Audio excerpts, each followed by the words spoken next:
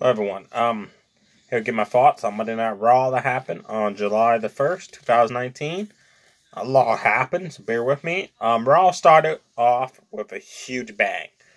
Braun Strowman, Bobby Lashley, Falls Count Anywhere. It was getting an awesome match. It was getting good. The ending, Bobby Lashley was up on the entrance ramp, posing for the spear.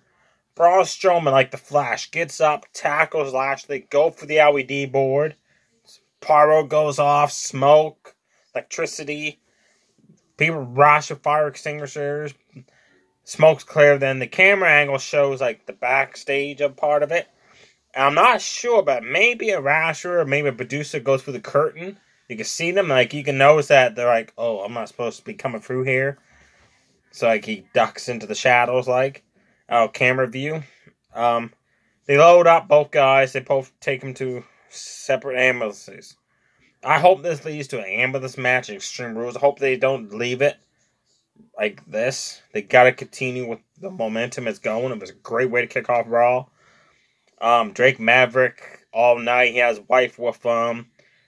They were trying to get R-Truth's title back, but he was just enjoying the show, apparently, before they go to the honeymoon. Eventually, he pins R-Truth to win the 24/7 title and takes off of his wife. You know R-Truth's going to follow him to the honeymoon spot. It's a given. It's predictable. It's going to be stupid.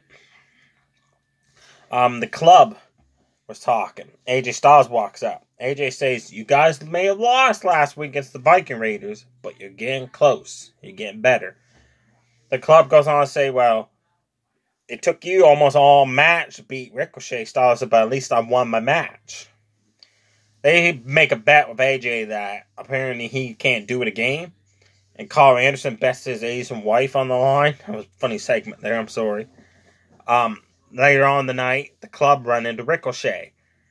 And Ricochet talks to him and all that. The club, says a few harsh words. Ricochet says, "Hey, if you guys want a title shot, meet me in the ring." Club says, No, we're not should be the ones you should worry about. No. Then they meet AJ Styles walking by. They twist some of the words Ricochet said to make it look like Ricochet saying AJ's win was a fluke. He couldn't beat him for the title and all that. AJ gets mad, fired up. He meets Ricochet right there, just slaps him across the face. Ricochet slaps him back. Well, okay, more like a punch AJ did, but it you can hear that, the echo. AJ challenges him for the United States title in the main event tonight. Ricochet accepts. Ricochet don't know why AJ's so mad. Because the club, posing Houdini stuff there.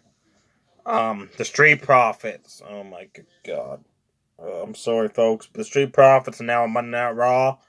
This is terrible.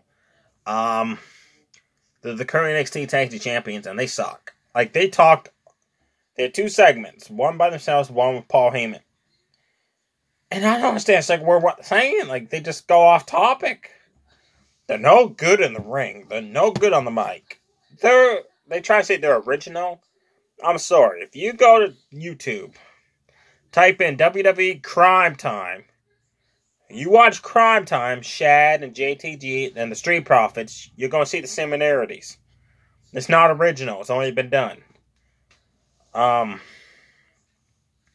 Miz delivered a promo how he's going to get payback against Elias later on in a rematch of 2 out of 3 falls.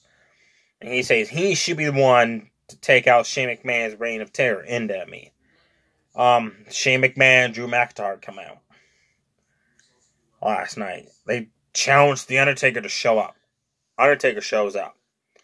Of course, McIntyre and Shane McMahon take off with the crowd. Undertaker gets out. There's thunder, lightning bolts, smoke.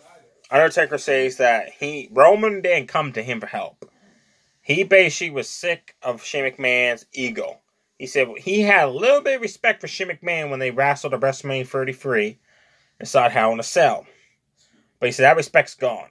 He says Shane McMahon, it's gone to his head, and he's got to be the one to teach him a lesson. That leads to a segment backstage where, Baron Corbin and Lacey Evans to talk about the mixed tag match at Extreme Rules. Apparently now it's Extreme Rules style. That wasn't informed, but I guess it is because Michael Cole confirmed it. During that whole segment, you can hear the thunder in the background of The Undertaker's music going on. Seth, Becky Lynch backstage. Let's talk about retaining the titles at Extreme Rules against Baron Corbin and Lacey Evans. They make it into a comedy. Becky says that she sleeps with the title, so she can't lose it. Seth says she does sleep with the title, and it's getting a bit of a problem because of their relationship. This brings in Maria and Mike Kanellis. I forgot they're even around. I know they're on 205 Live, but it'd be nice to see them on Raw, and here we go. Maria says that her and her man could beat them, so mixed tag match is set for after commercial break. That match wasn't all that great. It was one-sided. It was all Seth Rollins. He just beat the snot out of Mike Kanellis. He tags in while Seth grabs his arm and makes him tag in Maria. Becky Lynch tags in. But before Becky can touch Maria, Maria yells out that she's pregnant. The whole crowd goes crazy. Mike Kanellis is shocked. He says, "How can you be pregnant?" Apparently maybe it's not his.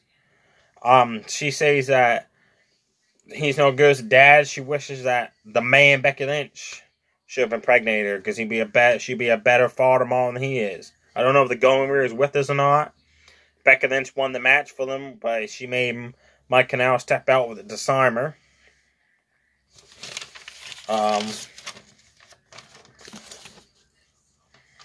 Alexa Bliss had a moment of bliss segment with Nikki Cross. She wants to thank Nikki for getting her in a match in Extreme Rules against Bayley. This causes Carmella to come out. Carmella says that Nikki Cross should be the one getting the opportunity in the title because she beat Bayley last week. And Alexa Bliss is just losing her. Everybody knows that. Alexa Bliss gets mad. Her and Carmella have a match. It's like a 3-second match. Carmella wins with a roll-up. Then Nikki Cross wants a piece of Carmella. They have a really decent, good match right afterwards. Nikki Cross won of that swinging neck breaker she does. And after the match, her and Alexa Bliss, celebrate. They go to the back. They're still celebrating. The announcer, the commentator there, interview person says, maybe Nikki Cross should get the opportunity to title. Alexa Bliss gets mad. They storm away. I'm loving this storyline, having Alexa and Nikki. Pretty soon they're going to be going at each other. So that's all the segments and that. Now on to the other matches. The Viking Raiders took on Big E and Xavier Woods the New Day. That match was getting good. And then Samoa Joe gets involved. Kofi Kingston runs out. It becomes a 6-man tag after commercial break. It was predictable. And it wasn't that good of a 6-man tag. Samoa Joe won the match. He choked out Kofi Kingston in the Kajiji clutch there. Chokehold thing does mean. So him and the Viking Raiders win. It was nothing really special for that match. It was good, but it could have been better. And poor Xavier Woods. Every match he's in, he's like a punching bag. He's got good talent. He's talented. He's an amazing talent performer. I wish they'd do more with him instead of lose him as a punching bag for all the matches. Cesaro was scheduled to take on No Way Jose. The match never took place because a bunch of performers ran out, chased R-Truth around the ring to the back for the 24/7 title. Cesaro gets ticked off, delivers neutralizer on No Way Jose outside the ring, and leaves. Lacey Evans took on Natalya one-on-one, Baron Corbin in her corner. This was a short match. Baron Corbin tripped Natalya when the ref wasn't looking, so Lacey Evans wins with the rim was white there. 2 out of 3 falls rematch happened. Miz, Elias. These guys put on an amazing match. They're both great talented performers. Miz won the first fall with Skull Crusher finale. Elias won the second fall with Drift Away. The first fall, the Miz won it. The only problem with this match was the outcome. It was so predictable you could see what was going to happen. Elias ran at Miz. Miz ducked out of the way. Elias' knee hit the ring post. Miz snapped on the figure 4 and won the match. But it's nice to see the Miz actually win a match against one of the members of Shane McMahon's new posse. That's what I'm calling every member that's helping Shane McMahon out, his new posse members. Now time for the main event. AJ Styles Ricochet for the United States title. Awesome match. Match of the night again. Last week they stole the show. This week they stole the show again. AJ originally thought he won the United States title with a phenomenal forearm, but Ricochet's foot was underneath the rope. So referee restarted the match. Going back and forth, high-flying moves one after the other. They were keeping up really well with each other. Ricochet wins with a pinfall. like a normal style pin. And after the match, the club get up on the ring apron because they came out during the match. And they tease that they're going to attack Styles or Ricochet. Styles says, no, we got this. Then he sucker punches Ricochet. So Styles has turned heel, reformed with the club. About time. Now the club could be used better. They beat up Ricochet. They deliver a magic killer and Styles clash off the top rope and leave him laying in the ring as they stand over him to end the show. The only thing I don't like about that was it reminded me of when AJ Styles portrayed John Cena years ago. He said it was just like the exact same moment. Like you could see it was going to happen, but it was still great to see now. So overall, Raw was good. The Falls Canaries match, Nikki Cross Carmella match, the main event, the 2 out of 3 Falls matches, they were amazing. Just got storylines going. Like with Nikki Cross and Alexa Bliss, Bobby Lashley, Braun Strowman, that. Not much hype for the mixed tag was built. The segments there were a few segments, but not a whole lot. So overall, I'll give Raw 6 out of 10 this week. No Firefly Funhouse. I didn't really see any Muppets. I'm going to watch a game, make sure I didn't miss any. If I saw, I'll put on my SmackDown Live review.